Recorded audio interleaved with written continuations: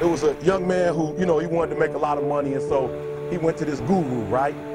He told the guru, I want to be on the same level you on. And so the guru said, if you want to be on the same level I'm on, I'll meet you tomorrow at the beach at 4 a.m. I said, I want to make money. I don't want to swim. Guru said, if you want to make money, I'll meet you tomorrow, 4 a.m.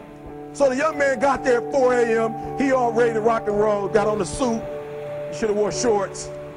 The old man grabs his hand and said, how bad do you want to be successful? He said, real bad. He said, walk on out in the water.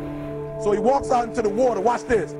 So the old man said, I thought you said you wanted to be successful. He said, I do. He said, walk a little further. He came, dropped his head in, held him down. Just before my man was about to pass out, he raised him up.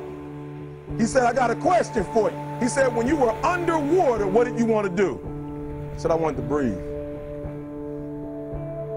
He told the guy, he said, when you want to succeed as bad as you want to breathe, then you'll be successful.